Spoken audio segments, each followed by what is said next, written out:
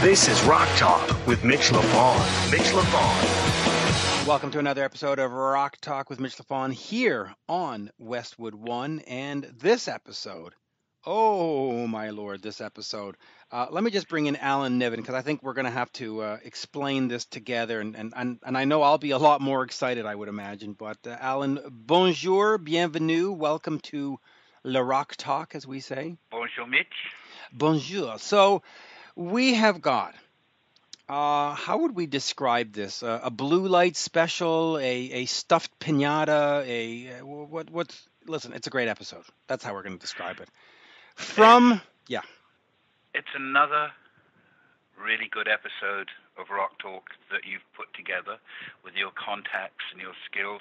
But this one, I sense, has a particular significance to you because it involves a member of KISS. And if I'm right, I might be guessing that this is the first time that you've interviewed Paul Stanley. So it's a big deal to you. And yes. Explain that to me.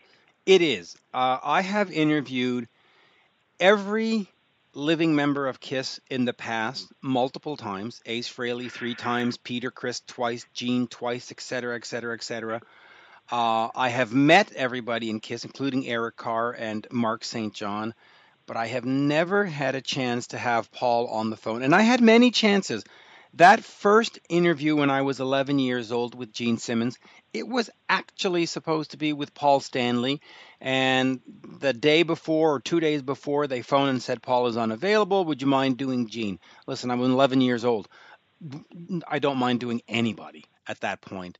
And then there was a time around the Hits Hot in the Shade tour where there was supposed to be a backstage interview. And Paul had broken his ribs, I believe, in Pittsburgh or something like that. He broke his ribs or he wasn't feeling well. And so that got cast aside. And then when I worked for Brave Words magazine, I had done all the legwork, got an interview, contacted. This was around like 2004 or 2003, either when they were on that tour with Aerosmith or when they were coming along doing the Sheds in the summer with Tommy Thayer in the band for the first time, or Tommy and Eric, I should say. And I did all the legwork. I got the interview. Everything was set. And literally before the phone was going to ring, I got your editor, Martin Popoff, decided that he wanted the interview for himself. And since he outranks you, he gets it. And I was like, really? Well, that's kind of shitty. Well, here you are. You finally got him. And I finally got him. So is it not a good bookend, because isn't this coming up the end of the world, the end of the road, tour? Right? The final KISS tour. So you finally get your last KISS member right when they're going out on what is going to be apparently the last time, and believable at this time that it's the last time.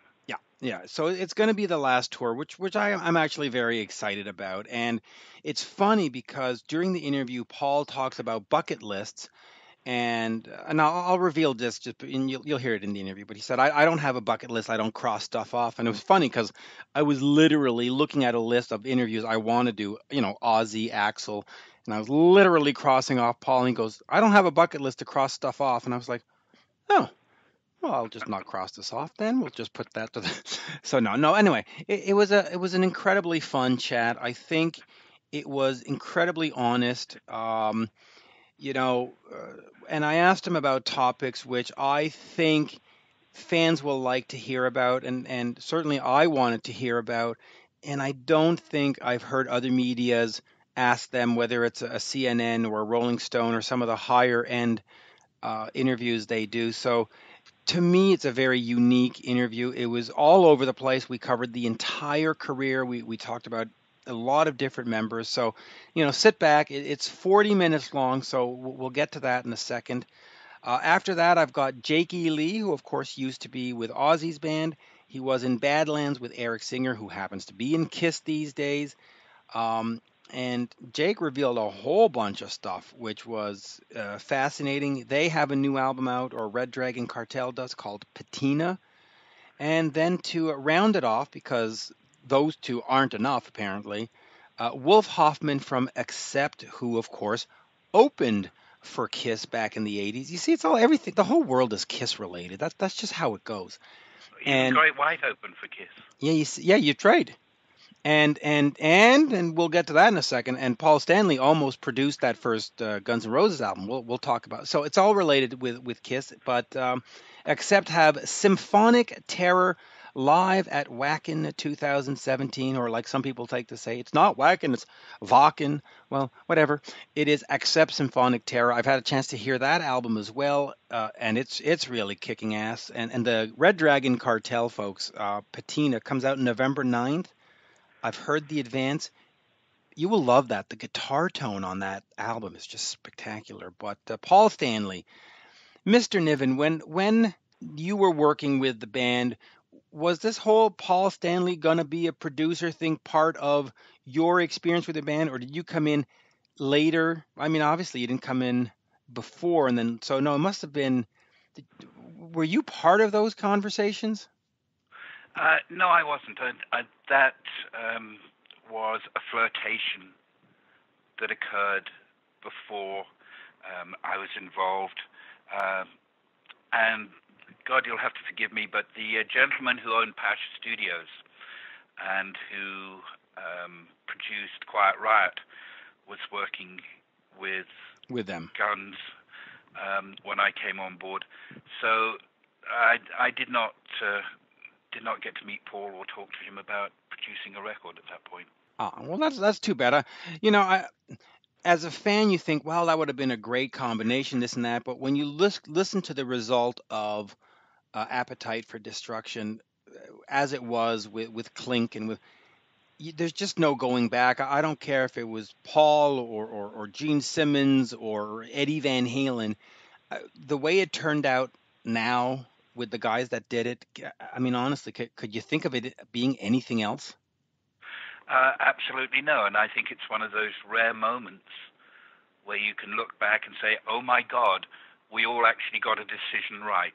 Mike Clink was the right guy, and working with Thompson and Barbiero was a good move too. And good Lord, we actually made two good decisions. The results speak for themselves.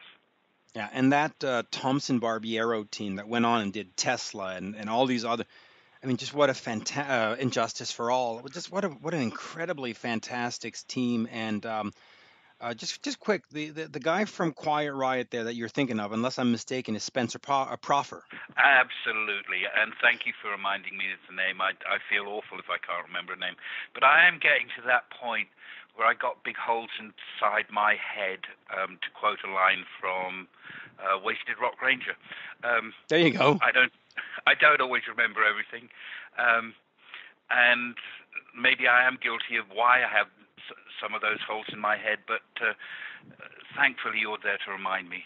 Yeah, good old Spencer Proffer. He pretty much was 80s rock or 80s hard rock for a few years there, from at least 81 to 87 or 88. He was the guy, right? Passion music. Quiet Riot's success at sales was not anticipated. No one really saw that coming.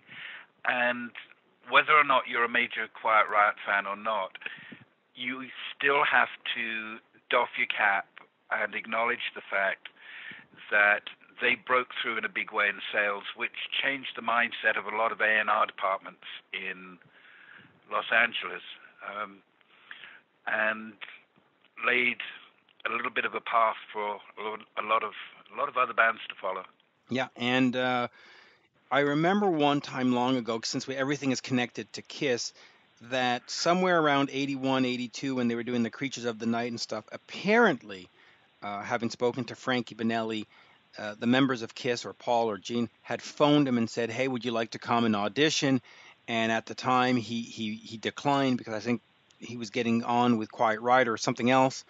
And so everybody here has some kind of connection to Kiss. And so shall we just get into Paul Stanley, because it is 40 minutes long, and it's, to me, a very special interview because of the personal connection, the fact that it is the last member of Kiss for me to interview, and it's remarkable in my head that I've interviewed everybody who was in Kiss. I mean, that's just like Well, bizarre.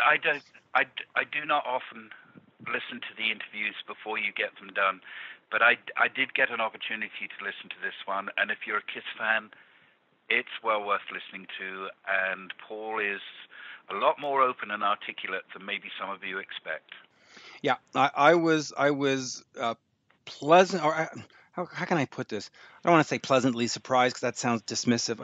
I was very thrilled with his answers because there are very easy answers to give, and whether it's Paul Stanley or Bret Michaels, or you say, hey, this album's this and the tour is that, and it's all nice and nice and nice, and he just gave me really very honest and open answers, and very appreciative of that. And so here we go, folks. Here is the one, the only, the man you've been waiting for, Paul Stanley. We are speaking with Kiss frontman Paul Stanley. Of course, the band is officially heading out on the road for the One Last Kiss End of the Road World Tour. Paul, an absolute pleasure to talk to you. A long time dream. Have been a fan since '78. I'm sure people tell you this all the time, but thank you for agreeing to be here today. I never get tired of hearing that. Thank you. You're very welcome. And I will say this, and I'm sure the fans will agree. Just thank you for 45 years of dedication and devotion to your craft, and just always putting the best foot forward. Just much appreciation for what you've given us, both musically and just in our lives. So a quick thank you, and then we can start talking about the tour. Thank you. The first question on this, and it's to me, it's the obvious question. When we talk about a last tour, an end of the world tour, what does it mean for the band in terms of an entity? Is it you're just not going to tour anymore, but there might be some one-offs, if the Super Bowl calls you or a charity event calls you, to go to it? Or is it really, this is it, we're done, Kiss as an entity will no longer exist?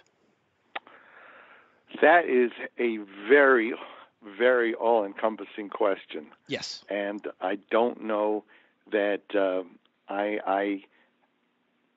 it's not that I'm not prepared to give you an answer. I don't know the specifics of the answer that I can tell you. I can tell you that for us, first of all, this end of the road is, certainly there are people who are somewhat jaded, and thankfully they're in the minority, but for the people who say, well, you already did a farewell tour, that tour was 19 years ago. 19 years ago. Bands don't last 19 years. And when we did that tour, it really was because the members of the band were miserable. I was miserable. It seemed like the best thing to do was to put the horse down, so to speak. It wasn't until afterwards that it became clear to me, and should have been all along, that the band should continue. It was just the misery of being with the members at that time was just overwhelming and turned it into drudgery. Difference this time, band gets along great. We see each other. We spend time together. We look forward to being together. It's just reached a point where we needed to have an end game in place. It's just, if we were on stage in track shoes and jeans playing rock and roll songs, that would be, we could do that into our, forget about 70s, we could do that into our 80s. But we're carrying around 30, 40 plus pounds of equipment, whether it's boots and guitars and what have you, and running around and making it look pretty easy. So it just became, I think the elephant in the room became bigger and bigger, and we just needed to look at each other and say, how are we going to put a cap on this? So I think this made a lot of sense. And the end of the road is absolutely the end of the band touring, doing anything with that kind of regularity. It's we want to go out and do the greatest show we can, and we virtually have thrown out everything that has been on stage for the past 10 years at least, and created a whole new stage and a whole new show. So this really is the best show we could do under the best circumstances. We're not crawling to the finish line. We're celebrating. Yeah, and it's a great celebration. So, okay, so let's talk just real quick about that, about the farewell tour. To me, Kiss has been sort of unfairly targeted because The Who retired in 1981, and 37 years later, they're still doing it. Ozzy, of course, retired in 92. He's still doing it. Kiss retires, and for some reason, there's a different take on it. You somehow lied to the fan base, which is totally ridiculous. And I'll be the first to say, I'm glad you're still here. It's nice to have Kiss in my life. Talk to me about that in the sense that really what was the issues that you had to say, okay, we have to sort of walk away? Was it just were the two band members just beyond there was just no getting along with them? Yeah, it fell back to all the things that were wrong to begin with, and a lot of animosity, a lot of resentment. There is that old adage: if you don't learn from the past, you're doomed to repeat it. And it was horrible. It was horrible to try to get people, forget about on stage. How about trying to get them to the lobby? It wasn't fun, and there was certainly a anger and resentment about finances and why we weren't equals. And I'll tell you why we weren't equals, because two of us kept the band alive after the original two had gone, and we toured relentlessly and worked at our craft. And you can't come back in and everything goes back to what it was.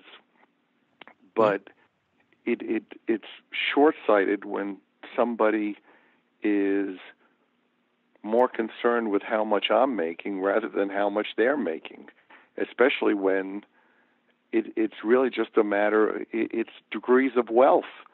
And there are certainly people who are wealthier than I am, and I don't lose any sleep, or I'm not envious. We were all blessed, and for whatever reason,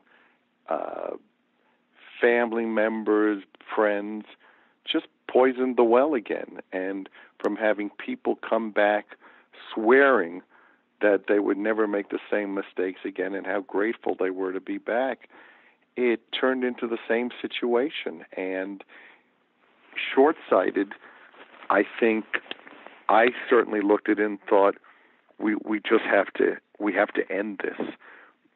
But it didn't mean, as they say, throwing the baby out with the bathwater, and that's basically what we were doing. And once that tour was over, it wasn't too long before someone came to me and said, I love the farewell tour. When are you going out on the 40th anniversary or whatever it was? So that's when the light went off, and I realized that we really didn't have to adhere to something just because we believed it when we did it. Yeah, and I'm fine with that. And I saw the 2004 tour, It was spectacular. The set list, the band, it was great. Talk to me quickly about your fan base, because there really is no such thing with other bands as the Kiss fan base. When polls come up, Kiss versus Iron Maiden, Kiss versus this, the fans are there. They discuss you at nauseum, the good and the bad. But even when they're negative, there's still a great appreciation and a great love. What is it about the Kiss fan that is different than the Rolling Stone fan or the Who fan or the Led Zeppelin fan, where it's not just a band that you talk about over lunch, with a friend. It really is almost a lifestyle. I think the difference is, for whatever reason, it's the difference between being a band and being a phenomenon. Phenomenons impact society. Bands make music. We have managed to touch a nerve and to be a touchstone and an important, pivotal part of a lot of people's lives. So, for whatever reason that may be, whether it's music or people feeling a connection emotionally, there's something unique about Kiss, and it elicits very strong reactions, positive and negative. Back to the idea of the farewell tour. The only people who bitch about that are people who don't like us for whatever reason.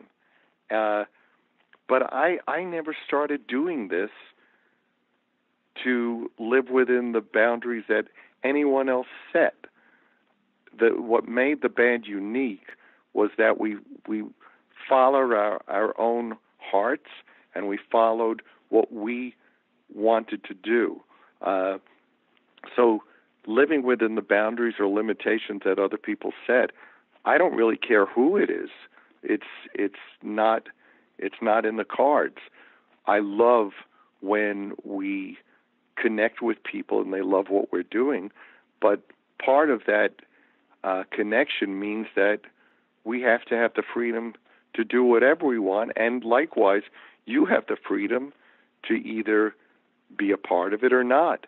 I don't necessarily think that all the music we have done meets with everyone's approval, and I understand you have the right not to buy it. You have the right not to come to shows. Likewise, I have the right to do what I got into this in the first place to do, which is follow my own path. In fact, I do want to talk to you about following your own path. Once the tour ends, whether it's in 2 years or 3 years, or even if it's in 10 years from now, where does that leave Paul Stanley? Do you had Live to Win in 2006.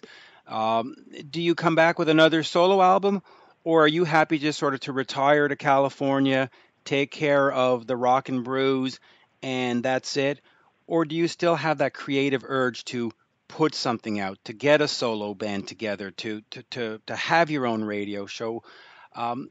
Where do you go from the after tour? Well, doing solo albums, doing Live to Win was an interesting one because, again, I don't know that everybody embraced that album, and I did an album that I thought was almost the opposite of my first solo album on purpose. I didn't want to. I wanted to avoid doing that album again. Would I possibly want to do an album like that in the future? Sure. If I did another album, would it be guitar driven? Absolutely. That being said, I spend 5 days a week now doing art. The success of my art at last count was over $10 million. So I love being creative in that way. For me, life is about finding outlets for my creativity, and that's how I define myself. So what will I do when there's no more Kiss? Well, there's loads of things to do. I'm not a believer in bucket lists. The whole idea that you cross things off your bucket list and you want to get them all done, I believe that every time you cross something off, you should be at a point where something else comes on the horizon. So for me, art is a big part of it. I'm in Vegas right now for the launch of my Puma shoes, which are already sold out. You can't get them. There's wait lists. So life's exciting. It may sound corny, but for me, every day I wake up is a new challenge and new possibilities. So what am I going to do after this? There won't be a vacuum.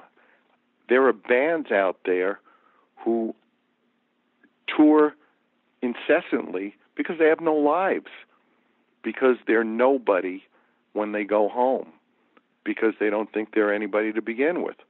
So really, I bask in the spotlight. I love being on stage. I love doing my best to give everybody what they came for. But it's not everything. I have a great life and a terrific family and great friends, and that's not my drug. And for a lot of people who are out there on tour nonstop, it's because they have nothing else going on. I got loads of things going on. And that is actually a fair assumption. Talk to me a little bit about the business of Kiss, because as we head into the end of the road tour, the farewell tour, for the lack of a better word, I'm assuming there will be Kiss product, and of course, there's always T-shirts and buttons and all that stuff. We love that stuff, but will there be any kind of remastered alive album with bonus tracks? Well, is there musically? Are there any sort of things for fans to look forward to? Will there be a sort of a slew of, remastered The Asylum, remastered this? Where are we in terms of that kind of product? We're really at the beginning of something that is only taking shape now. It's all looming ahead of us, and the first line of business and the first order of priority is this new show, the set list, and getting out there on tour. The rest will come, but it's kind of like asking somebody what chapter 5 of a book has when you're only on chapter 1. I don't know. We'll know everything. All will be revealed. To me too. I'm not holding anything back. I'm not trying to con you with expectations. I know that with time, more will come about. What it is at this moment, I can't tell you. The first line is to make sure that this show, and it is, will be the greatest show we've done, a completely different spectacle, and the band in terrific shape. I can't wait to see this. Now, many fans, of course, are hoping that at some point, whether it's in New York or Chicago or LA, that Ace Frehley will show up, or Peter Criss will show up, or for many, Bruce Kulick. They love that '80s Kiss. Do you see a time where you might have guest appearances from other members, or is it really the four and that's it? Anything's possible. Okay. If I've learned anything, it's that anything is possible. This is absolutely a celebration of Kiss, the entity, the beast, and its history and everywhere it's been. as far as individual members, anything's possible, but that's certainly not what this is. This is a victory lap of everything that Kiss is, and that for the last 20 years or so, I think is pretty close to that. It is the band as it is now. I've been playing with Eric, I think it's 27 years. Yeah. So, and personally, my favorite drummer, and I'll just go aside for a second here. I would love to see him get back to his Revenge era drum sound with the double bass and the whole thing. To me, that was just epic, and I would love to see him go back to that. Well, he's a phenomenal drummer, and anybody in the business knows it. There's certainly enough guys around who are quote unquote metal drummers. Pick your terminology. Thrash drummers, blues drummers, rock drummers, whatever you want to call everybody. Eric can play anything. He grew up playing in big bands with his dad, and he's so deep in terms of what he can and can't do. When he plays in Soul Station, people hear him and don't know it's him. He's so solid, and his musical vocabulary is amazing. And he's just a killer singer. Yeah, which is a great addition to the band. Totally. I do want to focus just real quick on the 1980s. The 1980s, from music from the Elder all the way down to Hot in the Shade, we went through a whole bunch of different band members, from Vinny to Bruce to, Mm-hmm. Talk to me about that period for the band, and for you specifically. There is a perception, and correct me if I'm wrong, that for some of that era, Gene had checked out, and Kiss really was just you. And if it wasn't Paul Stanley, we wouldn't have Kiss today. What were some of the challenges for you during the 80s, and how did you manage to keep it afloat given all the changing members, the changing tastes on MTV? Just talk to me about that period for you in the band. When I hear, well, if it wasn't for Paul, there wouldn't be a Kiss today. That I can't embrace. But was I the sole consistent and constant in the band for a decade or so? Yeah, absolutely.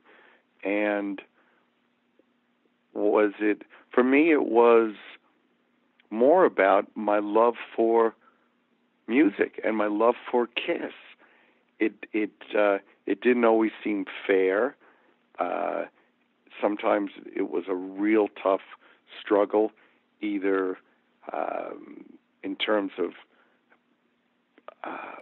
personalities and feeling let down, or just the changing of personnel in the band. But at the bottom line, and at the end of the day, it was about my loving my band, my loving what I do. And I think of Kiss as my band. I hope other people in the band think of it as their band, but I unapologetically say, this is my band. And if people take breaks or take shore leave, I'm still going to be in that ship. And if it springs a leak, I bail water. I'm not doing that for anybody else except for myself. Were there moments though where it wasn't water you wanted to bail, but it was you that you wanted to bail, where you might have said, listen, I need a partner in this, and if I'm not going to get one, then I got to go somewhere else? Did it get to that point where it almost was done? No, because I would never leave. As I said, in my mind, this is my band. If someone doesn't want to be there, then you can leave. It would have been very, very difficult and changed everything dramatically if Gene, for whatever reason, had decided to leave. But I have no power over anybody else. I can't tell anyone else at the end of the day what to do. People make their own decisions. The only person that I have total control of is me. So I can say without hesitation, I never contemplated for a moment leaving the band. This is my home. I built this, and when I say I, it's not negating other people, but I was part of this, and I'm not leaving. Well, and that's good news. I know we only have half an hour, so let me just get these couple of questions in here. The reunion tour in 1996. Personally, I got to see 11 shows because, that's what fans do. Talk to me about that time. Was there a hope that it was going to be more than just a tour and it was, here are these four guys and we're going to ride into the sunset again and we're going to all be friends and make albums for the next 10 years? Or did you go into it thinking, this is going to be a great tour, it's going to be a great moneymaker? How did you sort of approach it? With a lot of hope for the future, or really business is business? And, how did you sort of look at that reunion tour? There was a huge emotional component in it. I had high hopes for it, not unrealistic hopes, because everybody was still the same people, and everybody's ability within that context hadn't necessarily changed, maybe diminished some, but I thought, here's an opportunity for four guys who went their own ways to come back together, which is amazing in itself, to come back together, reclaim our place, and go forward smarter and wiser. And it seemed there was more than a glimmer of that when we first got together, and it was very exciting. Unfortunately, it didn't last. Yes, I was not looking at it once we got back together as a tour as much as a possibility to pick up where we left off smarter and with our lives and with what we had accomplished in better perspective, and to seize the moment. It just fizzled and became awful, and that was pretty baffling to me. It was really sad, and it was a huge disappointment. Well, yeah, I'll share that disappointment. And then I guess since we're running out of time, just quickly on the Psycho Circus album, it was this reunion album, and then of course, I remember specifically putting it on myself, thinking, I think that's Ace playing, but I know that's not Peter playing. Was there a hope that you'd have a full reunion album with four functioning members pulling four, their parts? Sure. Okay. Sure. The idea was not to go in and have ringers in the studio. The idea was to put an album together as a band, and a few things were unfortunate. We had wanted to work with Bob Ezrin, and Bob wanted to do it, and scheduling became conflicted. So we lost out on Bob, who I think would have been a huge, huge help in the process. And then on top of it, we had people who were really leaving all their decisions to attorneys, and we wound up in studios where basically Gene and I were looking at each other, and we were getting messages of parameters and requirements and all kinds of things from legal teams. And on top of it, the producer, Bruce Fairburn, really didn't want them playing, particularly Peter. So it was not a great environment. And again, I took as much of the reins as I could, even as far as at one point when our producer was talking about leaving the song Psycho Circus off the album, and some other things that I really felt were way off track. I said, you know something, this is my, whatever it was, this is my 20th Kiss album, it's your first, and I'm going to have to live with this, and you'll go on to something else. So I'm coming in over the weekend and doing what I want, and I have to try to put this as I think it should be. So I did my best under I did my best, as we would say, under duress. It was not a great situation, and it was very symptomatic of the decay and how much deterioration there was from this promise of a reunion that really seemed to have huge potential. Well, unfortunately, it fizzled. You know, Yeah.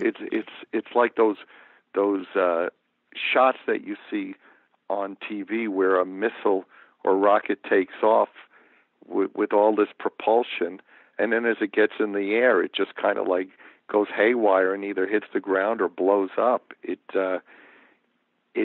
started with for me, all kinds of possibilities, and just became absolute drudgery, and that's sad. But at that point, I came to realize once again that the band must continue, and the band is bigger than anyone in it. When we just played Spain and Portugal to 30, 50, whatever thousand people, they came to see Kiss. They came to see everything that Kiss stands for. And that's what they got. And that's what everyone will get on this tour is Kiss, a band whose DNA is in every live show of every band that's out there. Without us paving the road, there would be loads of bands not driving on it. Yeah, and it's amazing that over the years all these critics have taken shots, and yet you look at the bands like Anthrax and Motley Crue, and they all pay homage to you. John Five, everybody's about how Kiss influenced them, including myself. And then I'll just finish with this in the thoughts of Psycho Circus, though. How refreshing was it for you when you came into Sonic Boom and you came into Monster and you had 4 teammates or 3 teammates with you that all played along, all contributed, all wrote, all sang, all played. Were those nice experiences to those last 2 albums? They were magical. I don't kid myself. There's no way that anything that we can come up with or anything I can write will ever have the impact, at least initially, that those songs that are part of people's soundtrack of their lives will have. For everything great that Modern Day Delilah is, for everything great that Psycho Circus or Hell or Hallelujah is, it doesn't have the importance in somebody's life that Love Gun does. So those songs, as great as they are, and as terrific an album, for example, as Sonic Boom is, where the four of us really contributed and created that album together, it can never have that magic, because the magic goes far beyond the members or even the songs. It's about a period in your life, and I can't recreate that for you, and I'm not that person either. So for me, the idea of trying to imitate what I once did wasn't the point. When we went into the studio for the last two albums, it was to reclaim our essence, not to make believe it's 1976 or 75.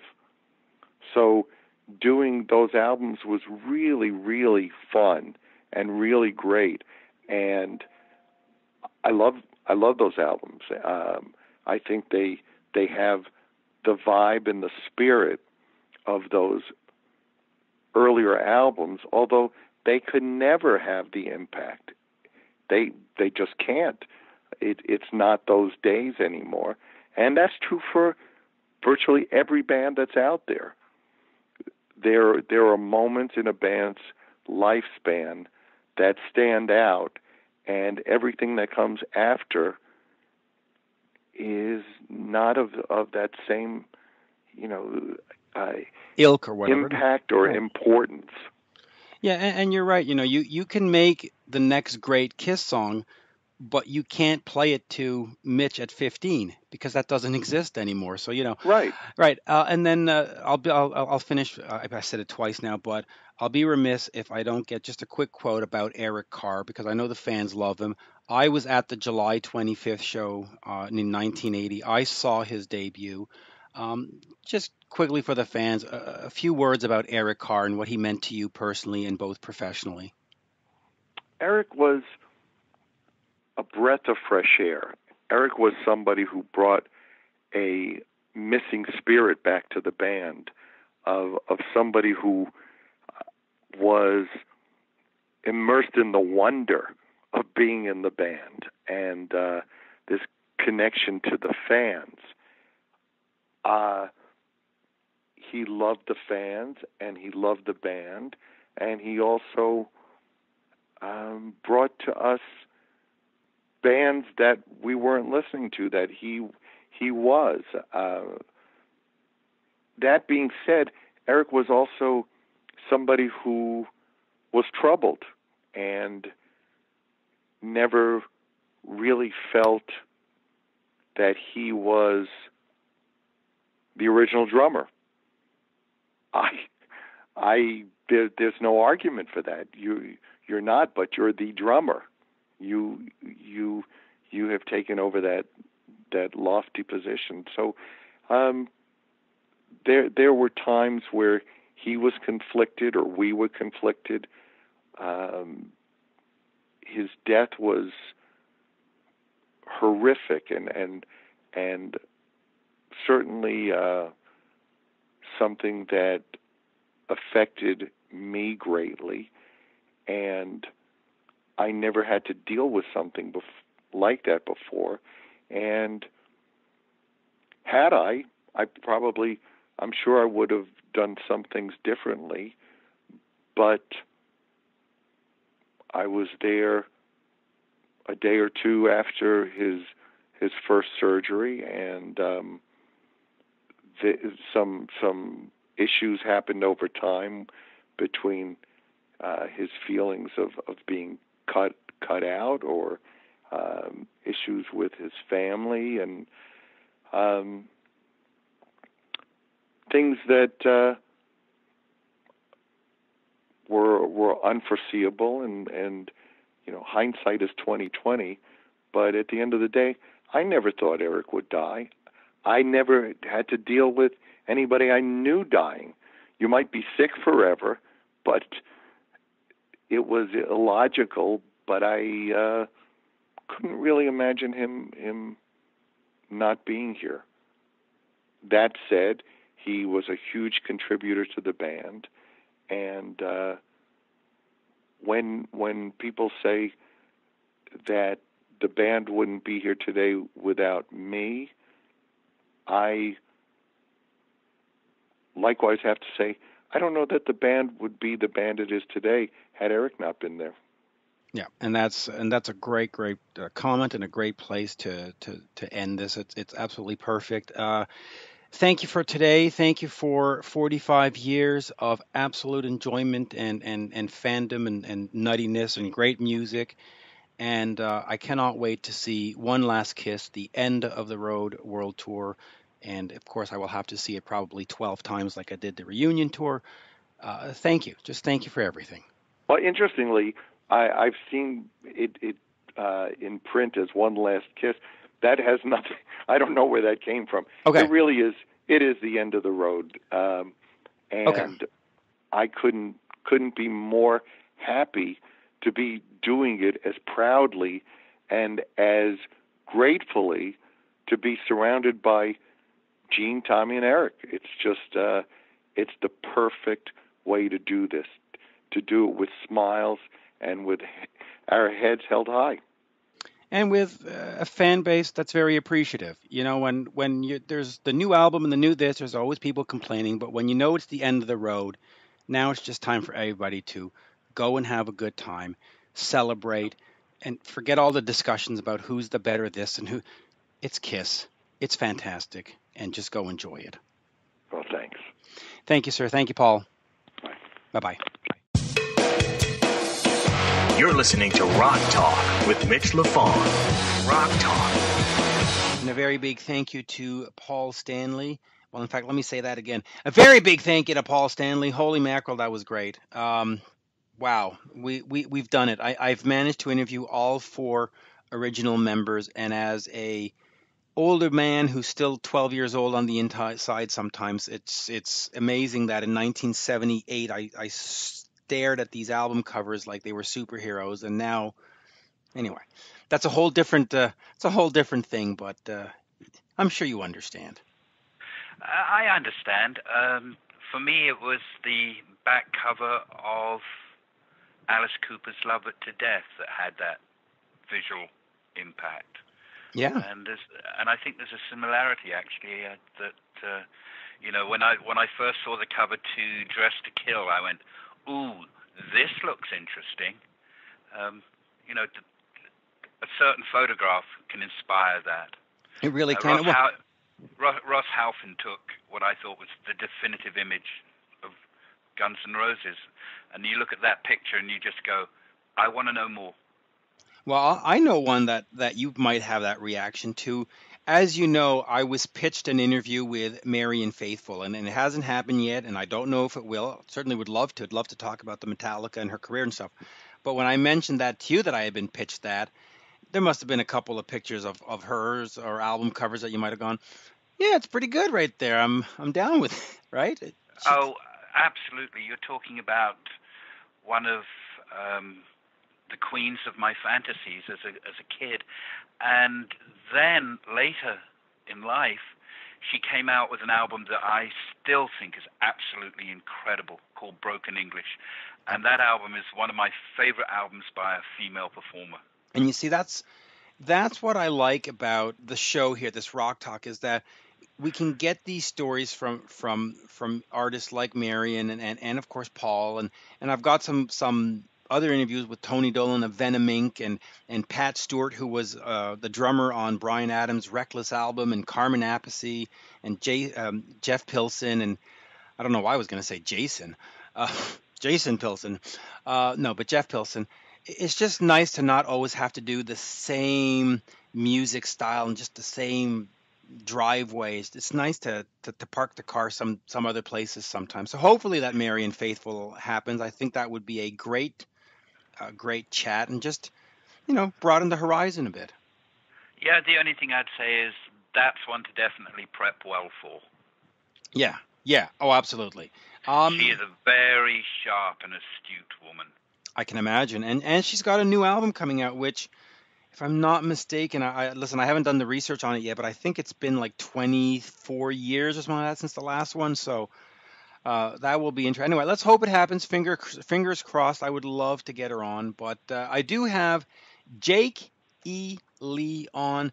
His band Red Dragon Cartel is very much a band now. The first album was him and a bunch of guest singers, and so it had, like, as he describes it, a piecemeal kind of feel to it. But this one is definitely a band, and I've heard the album. It comes out in November 9th to be precise. I think it's just great. There's a great, when you get albums to review, a lot of us will play 30 seconds of the songs or a minute of the song and then move on to the next song and sort of just get the gist of it. This one I put on and I just let it play all the way through, and I didn't have this urge to skip forward or stop, and that to me is unique and rare, especially in this day and age where our attention spans are all very sort of skewed and short. I enjoyed it. Will I enjoy it in 10 years from now? I don't know. But right now in the moment, I thought that Patina was a fun album to listen to. It provided a great night of entertainment. But Jake. Well, Jakey, yeah. Jakey he's obviously a really good guitar player. And I mean, anybody who names their first band after a Tommy Bolin track, his first band is called Teaser, that is an indication right there of somebody who knows what good guitar playing is and has taste. And he was also in a band called Badlands, who did some dates with Great White, and that was kind of intriguing to me on another level, in that the bass player, Greg Chasen, used to work in the Greenworld warehouse when I was working as a sales and marketing manager in that company. And to bump into Greg backstage was like, oh my God. We both looked at each other and said, wow, fantastic, great to see you again. And it goes back to a time when the South Bay of Los Angeles was a real little hotspot with a real genuine scene to it. I think, anybody who's into rock and roll history may look back and go, that was an interesting place and time. And in particular, I remember one particular building there, which was, I should send you a photograph. It's 401 Gentry Street. Now, in England, when somebody of notoriety has lived in a house, they put a blue plaque up on the outside of the house to say so-and-so lived here at that time. And it's kind of entertaining because that building housed Bobby Blotzer. George Lynch was living with Bobby for a while, and that was on the left-hand side of the duplex. And on the right-hand side of the duplex was Mick Brown, Don Dorkin, myself, and my then wife. So we had some real interesting parties there, and I think you might even be able to see the blood spots on the driveway outside where Jack Russell beat the hell out of a guy called Paul Shortino, who I think was connected with Jakey Lee as well. So, small world. Very small world, I think. And of course, Paul now is in Vegas doing the what's that show in Vegas called? I forget what it is, but it's one of these rock shows where they just sing all the 80s hits and stuff. And he joined Quiet Riot for a while, and I believe Juan Cruce was part of, the guy from Rat was also part of that little ensemble, because I know Juan often talked to me about hanging out with Don and being at Don's place and staying on the couch kind of thing. So yeah, and Juan's wife used to look after my plants in my house. She'd come, yeah, because I'm notoriously deadly to plants, and I love having them in the house. And Juan's wife used to come in every Monday and make sure I hadn't killed them and look after them.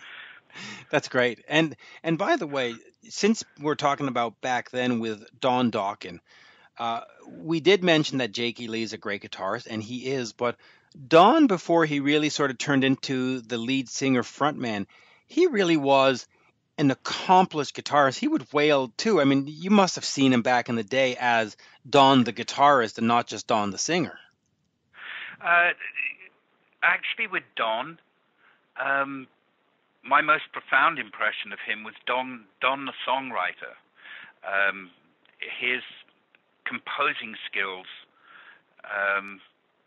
were very evident to me, and I learned a lot from him. Don was actually the first person to take me into a studio and do some work, and I learned initial production from Don. That's but right. we were a small little group there. Jakey Lee was in Mickey Rat for a while, if I'm right in remembering. Yep. And he was in Rough Cut with Paul Shortino, whose blood is still on the driveway. So let's get to Jakey Lee, because at the end of it, you might say there's some blood on the driveway. Halfway through the interview, towards the end, he starts revealing stuff that is very, very intriguing. I don't want to say shocking, but we were having a nice little interview, and then all of a sudden he starts talking about this and that, and I'm not going to reveal it here because I want you to go listen. But it's like, oh. And he even says during the interview, he goes, maybe I shouldn't have said that, or maybe I shouldn't have gone there. And it's like, yeah. So let's go find out what he shouldn't have said. Yeah, let's go listen to that. It is fascinating. And here it is on the heels of the Paul Stanley interview. Here is the one, the only, from Red Dragon Cartel. The new album is Patina, out in November. It is Jake E. Lee. By the way, who is the drummer in Badlands? Eric Singer. Eric Singer. There you go. We are speaking with guitarist Jake E. Lee. Of course, the band is Red Dragon Cartel, and the new album is Patina. It comes out later this year in November. And Jake, I have had a privilege of hearing an advance copy, and I will say this for the record, it is spectacular. I when you get a promo copy, you listen to like 30 seconds and then you move to the next song. I didn't do that. I sat through the whole thing on the first listen. Just wow, well done. Wow, thank you. No, I appreciate that. But yeah, I think to me it is an album. It isn't a collection of songs. I'm glad you said that, because I do feel like it's something you can listen to from beginning to end and not want to skip forward, because it's not all the same thing. It's okay.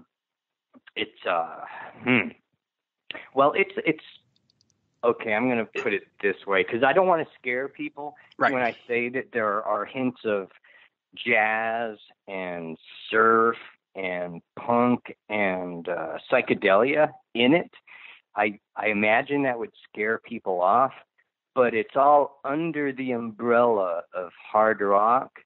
And I look at those, and I just came up with this analogy like 5 minutes ago. It's kind of like a steak. Like I like my rock hard.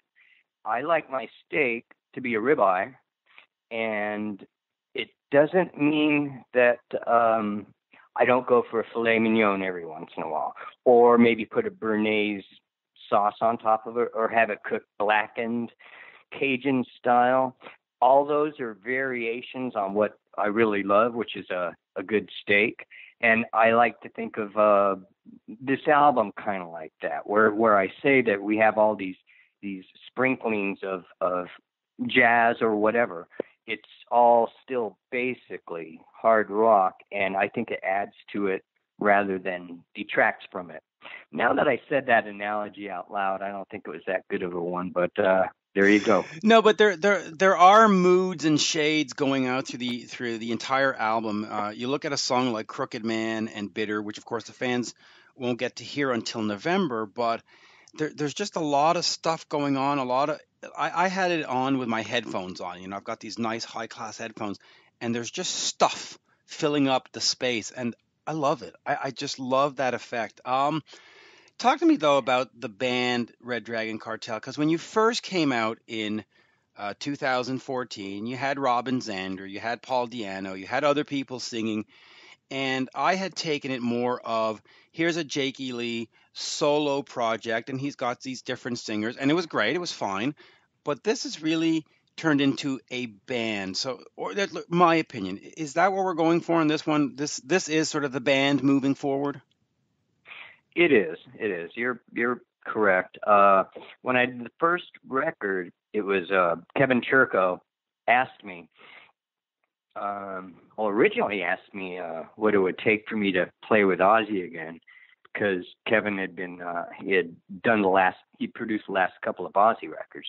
And that was his initial question. And once we went over that, he asked me if I would be interested in making music at all. And he offered me his studio, and he said, just write something, come up with something, see if it feels good. I'll provide the players. And the first song was Feeder, which had Robin Zander on it. And so that's what inspired me to go ahead and make a full record. But it was all done that way, very piecemeal, very here's a part, here's another part. Let's put it together in the studio. Who would sound good singing on this? Here, let's get this drummer to play it. It was more put together on the spot. And it wasn't till we're nearing the end of the record that I realized if I was going to tour it, I needed a band. And that's when I started looking for a singer and a drummer. And they were able to do a couple of songs on the first record. But yeah, it was the first record was very piecemeal, whereas this one was done front to back from the writing stage, which we would have the whole band in a rehearsal room, and I would come up with ideas, and then we'd work on them there. And it was done very much in the fashion that I would have done it 25 years ago with Ozzy, with Badlands. This was much more of a band effort from front to back. And you can really tell that now.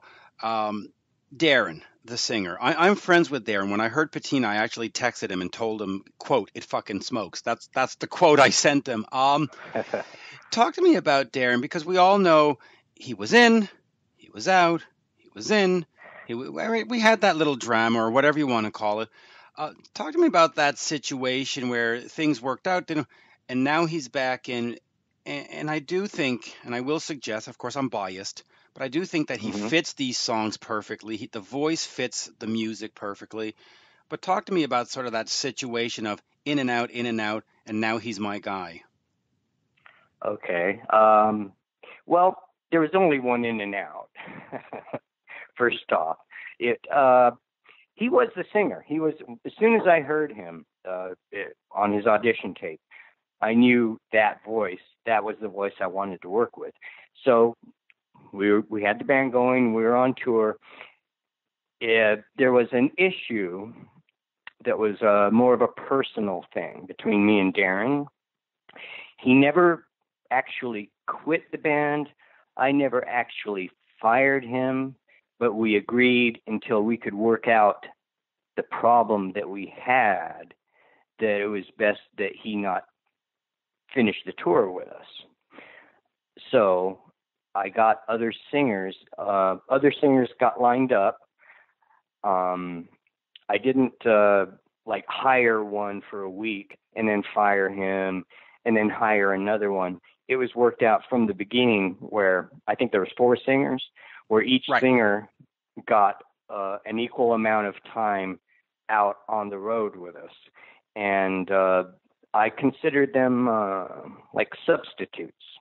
They were substituting for Darren while we worked things out, and I wouldn't consider that any of those singers were ever actually in Red Dragon Cartel. Eventually, Darren and I worked out our personal problem, and he was always the guy that I wanted to work with. I think he has a fantastic voice. And he's gotten a pretty bad rap because of the infamous Whiskey Show, where he fucked up. He knows he fucked up. Everybody knows he fucked up. But he's been judged off that one performance ever since.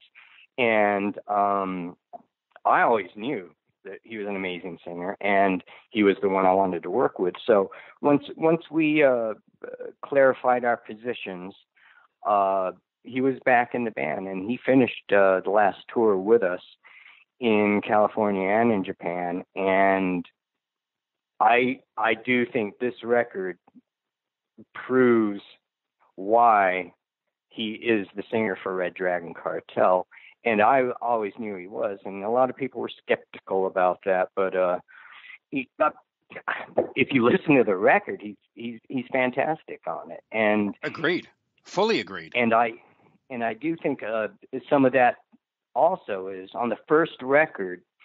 The few songs that he sang, he was. I'm not usually around when the vocals are being recorded because to me it's boring. I don't want to sit in a room and listen to a singer sing a song over and over and over again. I'll just listen to it at the end of the day and okay it or nix it. For that first record, he said he was being pushed to scream more and make it sound more rock. And one of the first things that Anthony said once he was in the band and he played the shows with Darren was his voice is so much better than I thought it was on the first record live. And I said, yeah, he doesn't really sound like he does on the first record. So on this record, I think it's a much more accurate representation of what Darren's voice sounds like, because we didn't push him to scream. We just went with it, and I think anybody who listens to it has to agree that Darren's a great singer, and I hope people give him that chance. Yeah, they really do. And after that infamous show, I actually interviewed him, and you can still see the interview up on YouTube. And he did a full mea culpa. I mean, he said, "Listen, I was not prepared for that show." And look, we all have bad moments in life. So, but this album, he really proves that he's the singer, and he's not screaming, and it's sounding great. There was a time though where you disappeared from the scene, and there's a famous quote, or there's a quote that I pulled out from 2014, where you said, "You know what? I just had the need to make music, but I didn't have the need to make other people listen to it." Talk to me about that time. Why did you not feel the need to have your creative output shared with others? Why did you say, "Okay, you know what? I did all these tours. I did the Badlands. I did the Ozzy. I did all this stuff. Now I'm just going to go be me, make music for me." And what was that sort of retreat about? Well, I after the end of the 80s, and the whole, Badlands got lumped into the hair metal thing, and I don't agree with that. I don't think Badlands was anything like the hair metal bands of the 80s, but I got lumped into it, and that left a really sour taste in a lot of people's mouths. And it wasn't cool. It wasn't cool to have been a part of the 80s once the 90s started happening. And I get it. Grunge came along, and Soundgarden, Alice in Chains, those were awesome bands.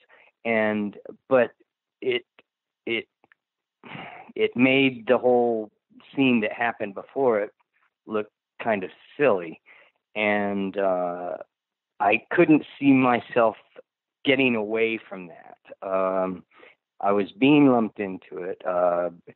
I tried to work with some other people that were a little more current, and they just they said, "Yeah, you're a hair metal guy. We're not interested." And I've always kind of changed a little bit every time I come out with something. I did Ozzy, and that was wonderful, and I did some really great music in that. After 4 years of doing that, I wanted to change a little bit, so I came up with Badlands with Ray Gillen, and it was more of a blues rock, more of a my roots sort of thing, and I got a lot of responses that were negative for that. I mean, because it wasn't metal. It wasn't what I did in Ozzy. And I didn't like being trapped in that. And after Badlands, I did a solo instrumental record for Japan called A Fine Pink Mist. And I was very proud of that. But that pushed off into another direction because I'd just done the whole blues rock thing for 4 years.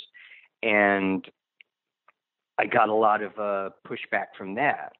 Like that, what happened to, I thought Jakey Lee was either a metal guitarist or a blues rock guitarist. Now you're presenting us with this whole other side. And it just seemed like everything that I did, because I didn't want to repeat myself, I got a smaller and smaller audience. And after the whole grunge thing, I felt like I had no audience at all, really. And I didn't want to be that guy who kept trying to push himself onto people. I didn't want to be the old man in the bar trying to pick up young chicks. Right. And so I decided to bow out and keep whatever dignity I had left. And but I still loved the music. I was still a musician. And because the advent of computers, the whole where you can record by yourself, that made it so much easier for me to get out of the spotlight, because I could still make music. I could still write songs. I could still have it, and without involving anybody else. And so that's just the way I felt for a long time, until I got talked out of coming out, and well, not coming out. No, but sort of hitting the stage again, and whoever talked you out of it, thank you, because we love our rock heroes and our guitarists and stuff, and it's nice to have you out here, and it's nice to have Red Dragon Cartel. But let me ask you about those recordings, because you did say you were sitting at home, you were making these recordings, it was easy to do. Is that stuff that you used on either Red Dragon Cartel albums? Is it something that if you haven't, that at some point we might hear, you might finish them, or there are songs that are finished that you might release? Because I think there certainly would be a curiosity and an interest to hear what you were doing. I'd say the bulk of the first Red Dragon Cartel album was made up of what I had been doing for the past 15 years. A lot of that first album was, they would take songs that I had on my computer, transfer the guitar parts onto the computer at the studio, and then add drums. Churko would say, "Hey, let's get this guy on drums," and it was taken from my computer and then added onto it. It was a very piecemeal process, bit by bit, put together. And the majority of the first Red Dragon Cartel was stuff that I had been working on, and there's still a couple dozen probably other ideas on my computer. But for the new album, I didn't want to do it that way. I wanted to go back old school and do it with the band in the room, working on the songs, and I think it manifested itself in a much more immediate and live kind of a feel. You can tell right away if I come up with a riff and then the band joins in and we're working on it, whether it feels right or not. It's not so easy to do when you're by yourself on a computer in your room and you like what you came up with and it's not working, so you keep on trying different things because you have all these things available, all the software available where you can work on it. In a live situation, which this record was written in, it's the impact is immediate. Like, let's say for the Havana riff, when I first played it, I wasn't sure if it was a good riff or not. I thought it was. But once the band came in and we're playing it and we stopped, everybody's like, "Oh no, that's great. That's a motherfucker right there." And so that's the difference between the two records. The first one was more piecemeal. This one was more of a live situation. And you can really hear it when you play it, and I particularly like the guitar tone. I think the tone that goes through the record is just great. All right, you mentioned Badlands, so let me just quickly ask you about that. But the album in particular, when it comes out, it draws a little bit of attention. People like and stuff, but then after a few years with Eric Singer joining Kiss and Ray unfortunately passing away, all of a sudden it becomes this revered album, and it's a great album. Talk to me about your memories of that, and just also a little bit about Ray, because he was just such an incredible talent. Um, what are some of your memories about making that album and working that album? Uh, yeah, the first, the Badlands. It was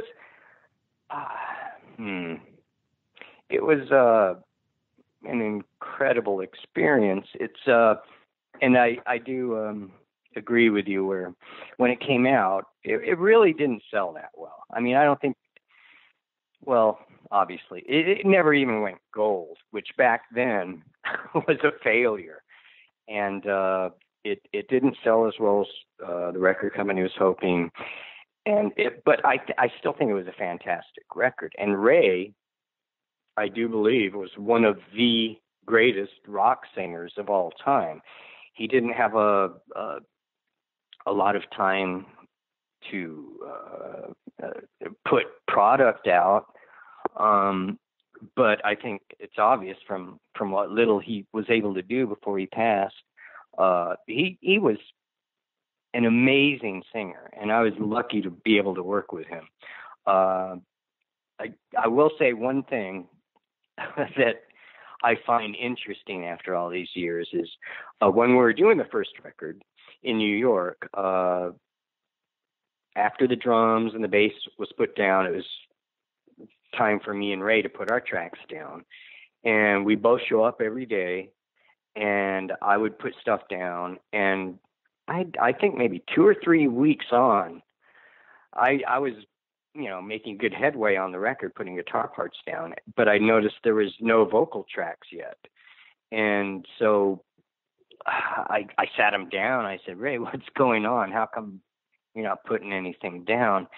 And he said he was nervous. He said he wasn't sure, because he'd gotten a lot of hype before that, because he was in Black Sabbath for a short amount of time, and he was an extraordinary looking guy.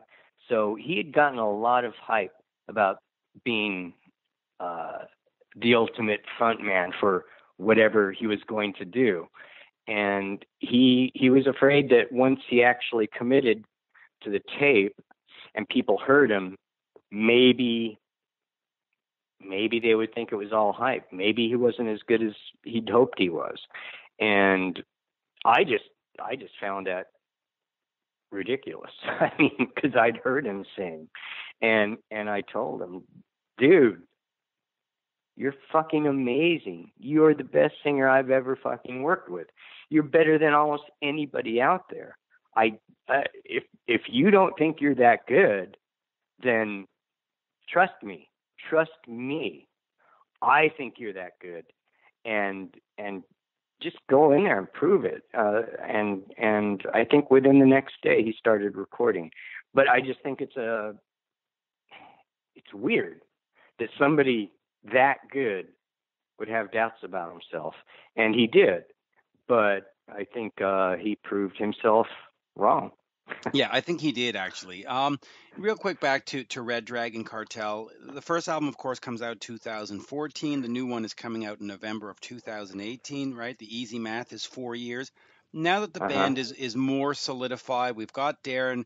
It's not a piecemeal thing like you described the first album. Do you see yourself putting an album out like in 2020 and sort of getting on a more regular touring album cycle of every sort of 2 years kind of thing? Or there's no thought of the next album yet? There's no thought of, it's just, we're going to put this one out, we'll tour, come talk to me. I mean, do you sort of see an album touring cycle thing start for the band now that it's more of a band? I view it as more of the latter. The latter of what you said. It's not. No, I don't have any long-term plans. I approached this last record as it possibly being the last music I ever put out, and that's why it took so long to make. I made sure that everything was as good as it could be, from the songwriting to the recording of the parts to the mixing to the mastering. I viewed this as possibly my last ever, and I don't know if I'm going to make another record. I might not. I take it day by day, and it's. Well, let me ask you about that. What is going to sort of spur the decision? Is it album sales? Is it age? Is it getting along? Like, where do you sort of get that urge from to make another one? Like, if this one sells gold, 500,000 copies, do you go, yeah, okay, that's motivation enough? Or is it, well, Darren and I really got it along great on the road. That's why sort of feel that this might be the last one, and what could motivate you to make a next one? Well, I don't think it's a bad thing that I consider everything I do as being the final one. No, I'm not suggesting that. No, I know you're not, but I just want to point that out, that I think it motivates me to make sure everything I do from here on out is at the top of my abilities, right? And what would motivate me? I can't say it's purely album sales, although that would be inspirational. If a lot of people loved this record and there was proof of it in sales, that surely wouldn't hurt. But it is age. I mean, I'm in my 60s, and I know there's other people that are in their 60s and they're out there doing it. But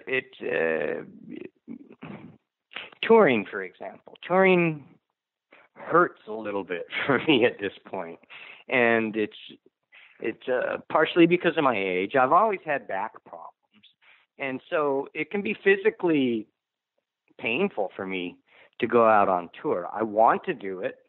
I love touring. I love playing live, and I'm hoping that we're going to be able to do that on this record. But the scene has changed, even within the last 4 years. There's not as much money, and that's not the motivating factor for me. It never has been. But you have to be able to make enough money to pay everybody, and I'm hoping we can do it. We're trying to work it out. Right now, there's nothing definite, and like I said, it can hurt for me to tour, and I'm not a pussy, so I'll drink a bottle of Jameson, go on stage, and that has never affected my playing. I remember once in Ozzy in Chicago. It's somewhat legendary. I was really, I barely remember the show because of my back, going back to my back and the problems I had in Ozzy. There was one time where I couldn't even move. I was leaning up against the amps. It was the beginning of the show. It was time for the solo in the first song, and I'm still leaning against my amps. I managed to push myself off, but it hurt my back so much I didn't move after that, and because I was on painkillers. And then I saw that the monitor man had a bottle of whiskey next to him. I said, let me hit that. And I hit it, kept feeling better and better. And eventually, I don't even remember the show, but I did listen to the board tape the next day to make sure I didn't fuck up. I still played flawlessly. I don't know if it's a talent, but I can be. This is not going the way I thought it would go. What? No, but it was basically. I'm right. I can be wasted, and I play great. Right. It's just something I can do, and I did that somewhat on the last tour to get over the pain. And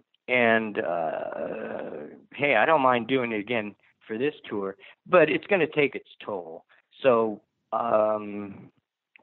we're doing it day by day. Hopefully we can tour on this record. I would love to be able to tour on this record. The songs, I think, lend themselves more so than the first record to being played live because of the way we wrote it. And I would love to go. I love the guys in the band. I would love to go out and tour, and we're trying to make it work. Yeah, and what I would love to see for the band, if promoters are listening, I think Red Dragon Cartel is a perfect European festival band, or a festival band even in the States, where you get a nice like 6 o'clock slot and you just come in there and you warm up the headliner, and I think that would be perfect, and I think that'd be a lot less painful than a van going from club to club, in Ottawa to Idaho kind of thing, and right, and the band musically, you have the chops and you have the songs, and it's great stuff. I know we said 20 minutes. We're at half an hour, so I'll respect our time. At some point, would love to do a second interview. We didn't touch any of the Ozzy stuff, but I think fans can Google enough Ozzy Jake interviews that they don't need more quotes about you and Ozzy. But great stuff, right? Bark at the Moon, Ultimate Sin. You're playing live. I had Carmine on the phone yesterday. I was chit-chatting with him about some stuff. Just great memories of that stuff from my perspective as a fan, seeing the videos. So thank you for that. And folks, do go buy Patina. It is a fantastic record. I don't normally sit down all the way through. You listen to 30 seconds and you just sort of get an idea. You can't do that to this one. This one is a player. You got to play it all the way through. Jake, great pleasure to talk to you today. Yeah, thank you, and I appreciate that. Thanks a lot. Absolutely, and hopefully we'll see you on the road. Hopefully, and If I'm drunk or not, I'll still play well. You'll play well. You're fine. People love you. People love your playing. Just get out there and do it. And thank you, sir. Okay, thank you. Cheers now. Bye-bye. All right, bye-bye. Now back to Rock Talk with Mitch Lafon. And a very big thank you to Jake E. Lee, of course, Red Dragon Cartel, Patina. And I will repeat it. It comes out in November. I have heard it now. I enjoyed it. And I think if you're a hard rock fan, you will enjoy it as well. And I certainly hope you enjoyed that chat. But let us move on to a man who has an incredible hairdo. I love exactly how he keeps his head just like mine. I love it. That is the hairdo and the hairstyle of virile, well-meaning, strong, fabulous men.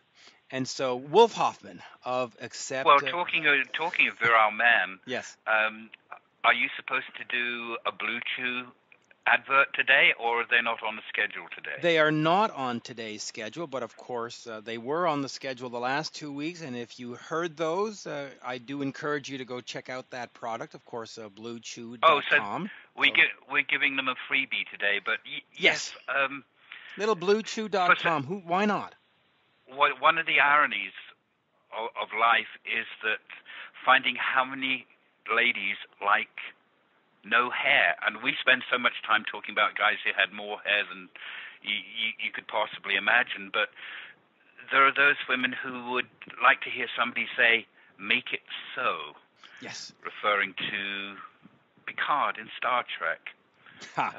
We love Picard. Now, of course, in the 80s we had hair metal, and as we've all gotten older, it's now no hair metal, which is even better. But Symphonic Terror live at Wacken 2017 is the new album, and guess what?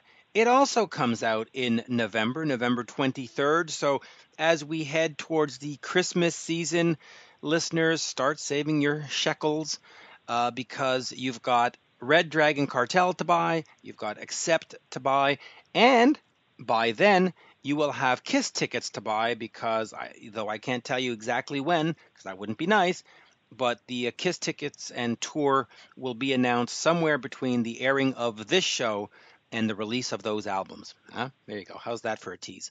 But Accept, did you ever do anything with Great White or Guns N' Roses with Accept opening or being in the building or on a festival, or are those ones not part of your experience?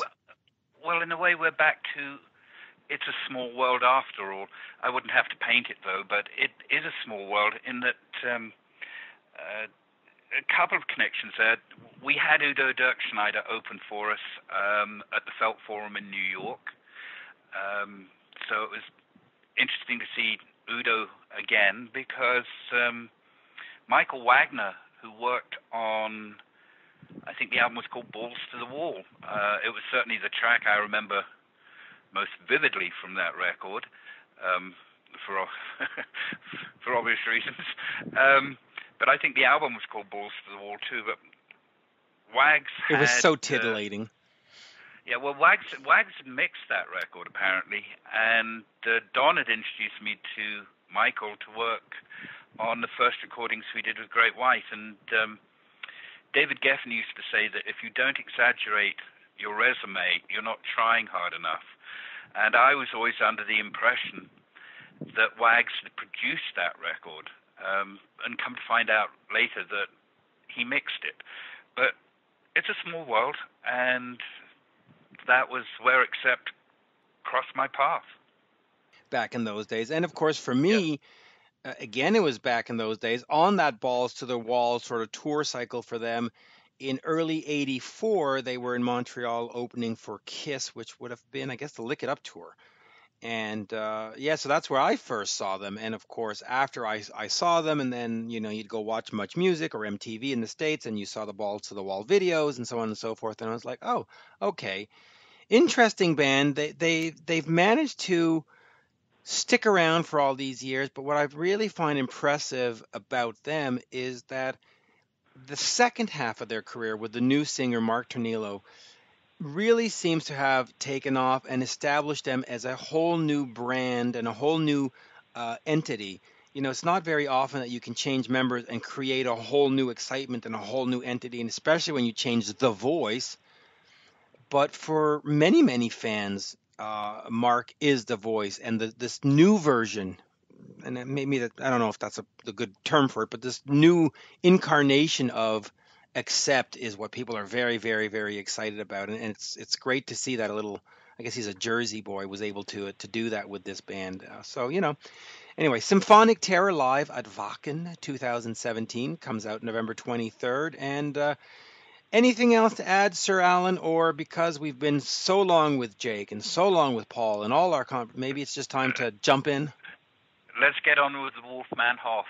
Yes, let us get on with one of the greatest heavy metal guitarists out there, the one, the only, Wolf Hoffman. We are speaking with Accept guitarist Wolf Hoffman. The new album coming out in November is called Symphonic Terror live at Wacken 2017. That is, of course, November 23rd.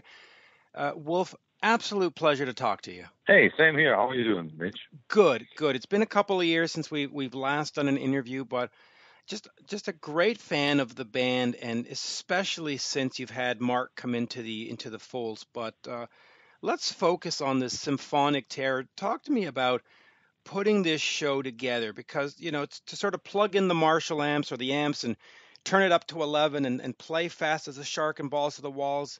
You've done it. You've been there. We know how it works. But what was it like sitting down with a symphony and getting this at Wacken? Just the whole sort of organization must have been incredible. Yeah, man, it was a trip, I have to say. I mean, first, it pretty much started like an idea or a dream that I've had years and years ago when I wrote, my solo album, Headbangers Symphony, and I thought, I'd really love to see what it would sound like with an orchestra and see what the guitars and hear what the guitar sounds like, what it all sounds like if an orchestra plays along. So, my friend Milo and I wrote all these orchestrations for that album. We finally recorded it in Prague, and it turned out really well. I thought, that was really a lot of fun. And then the next step, when we announced the show at Wacken, it was like why don't you guys play some Accept songs with an orchestra? So one thing led to another, and then so we started writing these orchestrations, and I really have to say I was amazed at how well it came together and how these orchestrations really blend with the Accept songs, and how it really worked a lot better than anybody could have hoped for. Yeah, it really, really does. And in fact, so talk to me about this, because you've had these flirtations with classical music, of course, before. You've done the album Classical back in '97. You did Headbangers Symphony a couple of years ago. Talk to me about your fascination with the classical music, and how does it sort of relate to hard rock or heavy metal? I was never fully aware of it until we actually did this whole project, how many influences there are, and how many classical influences there always have been in our way of songwriting. There's a lot of those melodies that I play on guitar, and a lot of that stuff that we wrote even 30 has some sort of classical inspired lines in them. And now that we put that to an orchestration, it really makes you realize, wow, it sounds like it was written for it, but it really wasn't. It was all written for guitar. The orchestra plays it. It really sounds like it was meant to be that way. That was the amazing realization. Yeah, it really was. Now you were breaking up a little bit in that answer, but we'll keep moving forward here. Is this something that now it's sort of one and done, or can you see yourself in the next couple of years picking a few select cities, whether it's in LA or Berlin or whatever, and presenting this show again? Or was it enough of a challenge where you said, okay, we've done it, we've got it on tape, the album's out, let's keep moving forward? No, as a matter of fact, we're planning exactly that right now. We're planning to do some select cities in Europe and actually across the world, to where we're going to play a different version of that same show. Obviously, Wacken is Wacken, and we had this huge stage, and we had a 50-piece orchestra there. So right now we're trying to schedule shows that are all across Europe, and where we do the same set list, only in a slightly different, different venues first and foremost, and then with different orchestras around the world. In some cases, we are planning to take our own orchestra along, and in others we have to use local people. Obviously, when you're talking about flying to Russia or Japan or places like that, you're not going to take orchestra players along, maybe just some key players, but the rest will be local players, obviously. But that whole thing is a logistical challenge, of course, as you can imagine, and that's what we're going through right now. Yeah, trying to figure it out. So the DVD, of course, and the CD does include the live segment from Headbangers Symphony, where you decided to bring the solo album to this. Talk to me about sort of the satisfaction of getting that, because when you make a solo album within a popular band like Accept, it sometimes gets overshadowed. But here was a chance for you to not only make that album, but then have a chance to perform it in front of, what was it, 80,000 people? Just talk to me about that thrill, right? Because it must have been a great thrill. Well, yeah, of course. Like I said earlier, from the moment that we played this in the studio, there was always a plan to maybe one day bring it out on stage, because it's kind of a natural thing. A symphony orchestra, you want to hear that, and you want to see that on a big stage with a big production. So when the chance presented itself to do that at Wacken, it was like, man, that would be amazing. And it really turned out to be amazing. Of course, the logistics, like I said earlier, are quite challenging. We had to, only a very short time rehearsal with the orchestra, and really pretty much had to depend on everybody's professionalism to pull it all together. Because on a festival situation like at Wacken, there's usually no sound check. There's not a lot of preparation time for you. You basically got to jump up there and do your thing and hope it all works like you had planned. And that's exactly how it went down.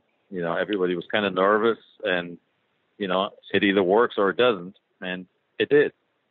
But it was, of course, it was a dream come true, of course, man. That sound on stage when you're in front of all that, that was one of those moments I don't think I'll ever forget, because the sun was setting and, 50-piece orchestra behind you, and it all like a bucket list moment in a way. Yeah. Right. And of course, it's Wacken or Wacken, however you say it. It is the premier heavy metal festival. And I don't mean to insult all the other festivals, but Wacken is the one. And so to do this there is just sort of extra special, right?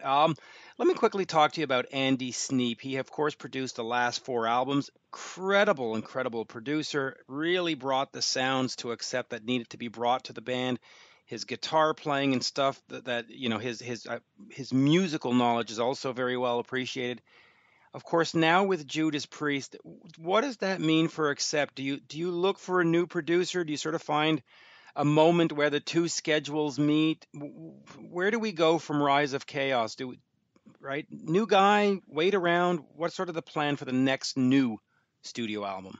Don't really know yet. I think we'll just play it by ear. I mean, we want Andy to produce it. That much is a given. But whether he will have the time or not, I can't say. I'm hoping he will, because I can't see him touring forever and like nonstop. There's always going to be a few weeks here and there where we can meet and do this. But quite honestly, we aren't there yet, and we'll see when we get there. But that's the plan, to keep working with Andy, because he's really perfect for us. So, hopefully he'll find the time to do it. Yeah, and I do want to explore that, because I do think he's perfect for you. But from your perspective, of the band perspective, what does he bring to the studio that enables you to create albums like Rise of Chaos, Blood of Nations, Stalingrad? Because it really is sort of another level in your performance and album making. Well, he brings a certain amount of comfort, because we know each other so well now. Initially when we started working, we had to feel each other out, like always, with a new guy or a new producer. And at that point, particular, in 2009 or 10, he was very much the right guy at the right time, saying the right things, pretty much, because at that point we didn't really know how Accept should sound and what kind of songs we should present. And now that we have a new singer and a new era starting, he was very helpful to sort of guide us in the right direction. And that is classic old school songwriting with a new sound, or up-to-date sound, basically. And now that we've done that 4 times in a row, or actually including the live album, I think he produced 6 albums for us by now, or mixed and produced everything since 1910. So, and in 2010, 1910. Well, 1910 would be. You're not that classic of a band, right? We're working on it, but we're not quite there yet. Right, the 100th anniversary tour. That'd be a spectacular tour. But okay. That'd be great. Yeah. What was I going to say? There's really, he's really the guy that we feel very comfortable with, because he's done everything since the rebirth of Accept with us. So yeah, he really has. Well, I was going to ask you quickly, because you did produce Headbangers Symphony. If for any reason Andy wasn't available, would you consider yourself to produce the next Accept album, or are you of the mind that no, it takes ears from outside the band looking in to sort of offer guidance and subjectivity, or if push comes to shove, you'll raise your hand and say, okay, I'll take this? I don't know yet. We're not there yet or ever. I mean, so far it's worked the way that it has been working. And yeah, there's, sometimes you end up doing more of a thing than initially you think you were going to do. And, but at this point, I mean, we really have a formula that works. And I don't think I ever want to be a full-time producer or fully in charge myself. I think it's more of a team sport, to be honest, and it always helps to have somebody from the outside giving your objective opinion. And, Andy is great at that, and he gives us a great sound, so I don't see no reason to even think that way. Right, and that's good to hear from a fan's perspective. Now, talking about long time, maybe not all the way back to 1910, but Peter has been with you this entire time. Talk to me about what Peter brings to the band. What is it about your relationship, both professionally and personally, that is unique and has, he's been there in the trenches, I guess, since 76, 77. I mean, really a long, long time. Just talk to me a little bit about Peter. Yeah, man, he and I were like brothers in a way. I've known Peter since he was a teenager. We were both teenagers in Germany, and I've never really played with a different bass player except for that Wacken show, very briefly. But he's the one and only bass player I've ever played with. So there's a mutual understanding musically that's pretty unique, and it's something that is not very often, and it's an amazing thing to have. You pretty much know what the other guy thinks without having to say it all the time.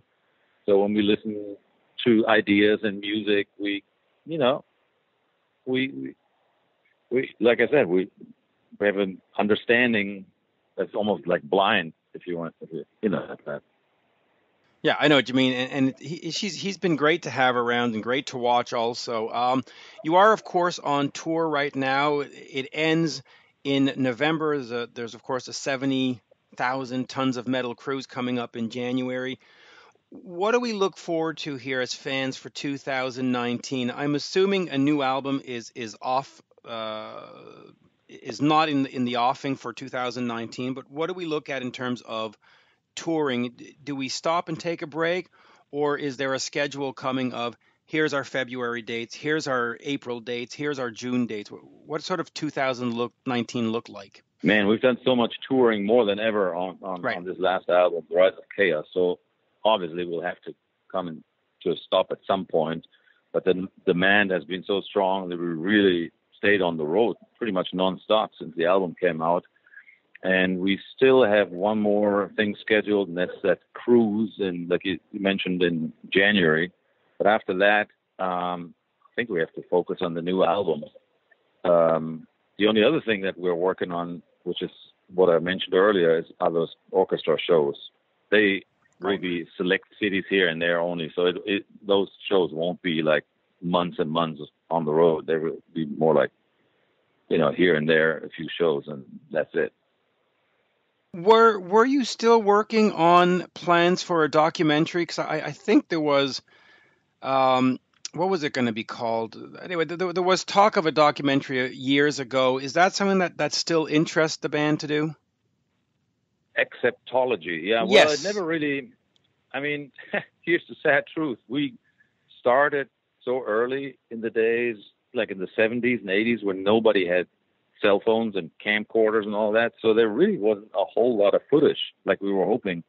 It was basically a call to the fan community to say, hey, if you got any old footage, send us your stuff and see what's out there. And then if there would have been enough, we would have put together like a DVD or a documentary kind of thing. But the sad truth is there isn't much out there, because like, remember back in those days, you weren't allowed to bring cameras in, and no private person really thought about bringing a camera to a show or record the whole show as a bootleg. This only started just basically fairly recently with cell phones and all that. But back in those days, so long story short, there isn't really a whole lot of footage. Which is a shame. Which I would then say, well, then maybe do a documentary of changing a singer and the whole Mark story, because that could also be fascinating. But that's too bad. But do talk to me about bringing Mark in back a few years back. When you decided to regroup, reform, and go back out there as a new singer, what were sort of the band's expectations? Because I think they must have been easily surpassed. Fans really have been turned on by this, for the lack of a better word, new lineup. But what were your thoughts going in there when you said, okay, in 2009, we're going to do this, we're going to get a new guy?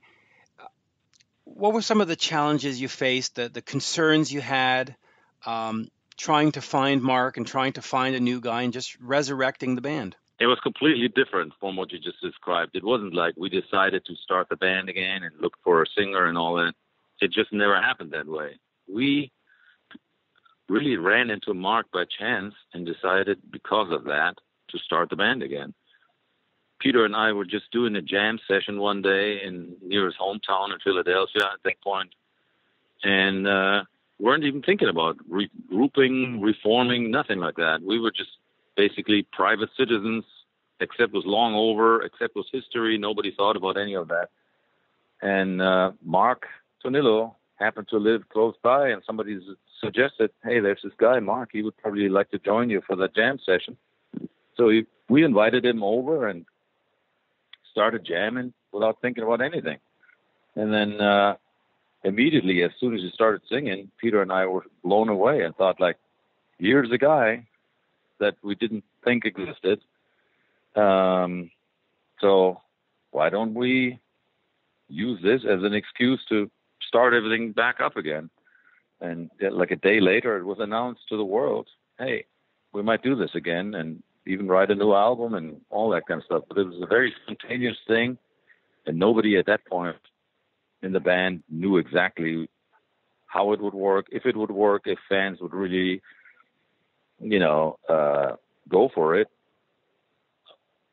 and we just went for it and thought because we were convinced, and we thought, this has to work. It's too good to be true.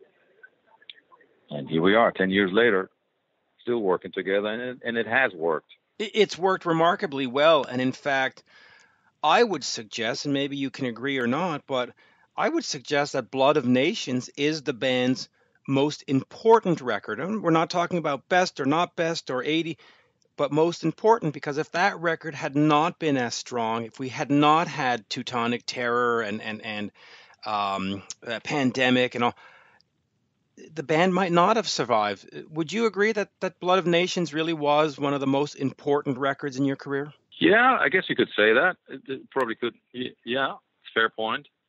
Because if it, like you said, if it would have been a weak album and the fans wouldn't have been convinced, then, yeah, we wouldn't be here today talking. No, I mean, if it had stiffed, you might have been the end right then and there. Of course, and it could have been, and we had that mindset when we went into the whole thing. We just said, let's give it all we've got. Nobody knows what the future will hold, but here's our chance to do what we love to do, and by God, why shouldn't it work if we, and we knew it was going to be an uphill battle because changing lead singers is one of the hardest things in the business, and we thought,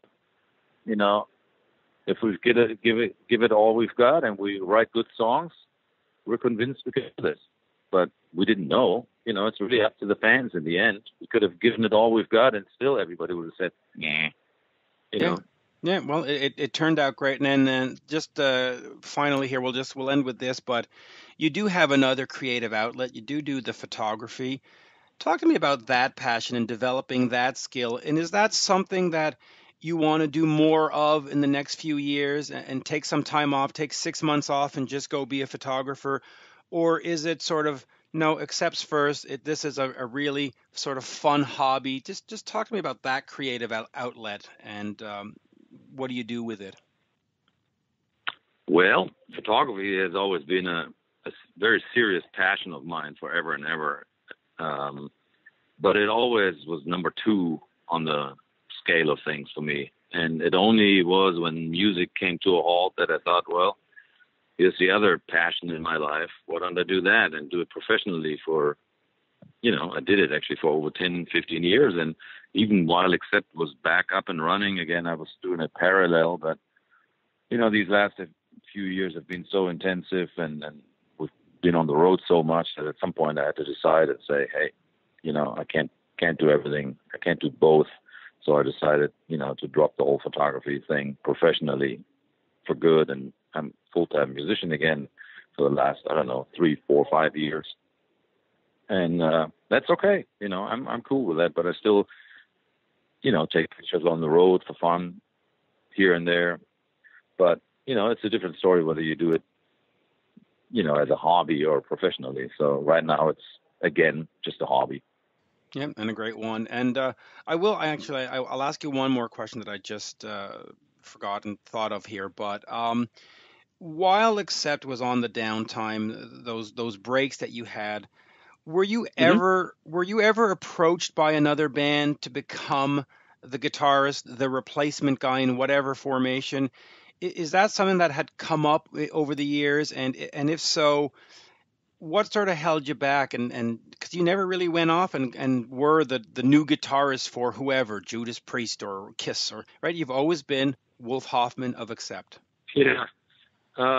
No, actually, I've been approached here and there, but surprisingly not that often. I mean, I'm not surprised myself, but fans are always surprised when I say that, because you think that happens all the time, that somebody's looking for a guitar player and they call you and they call everybody around. But really, I mean, it's probably also due to the fact that I'm known for one thing, and that's very distinct, the Accept thing.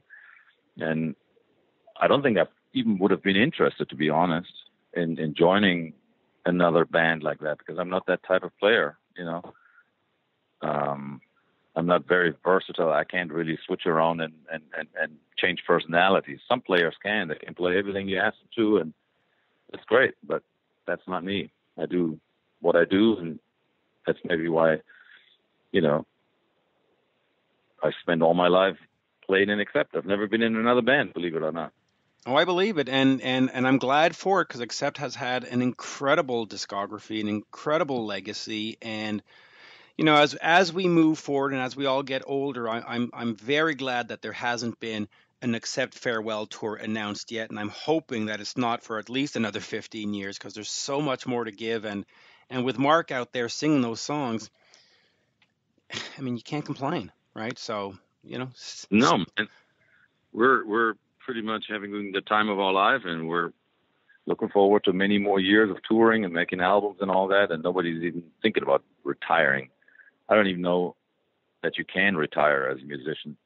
I think you're not supposed to, and most guys come back eventually, and I don't really know how this is going to work, because, I mean, what else would keep you that pumped up and interested but going on the road and touring and being on stage? I mean, why would you retire from that? What else would you do? There's nothing else in life that's, as satisfying to me.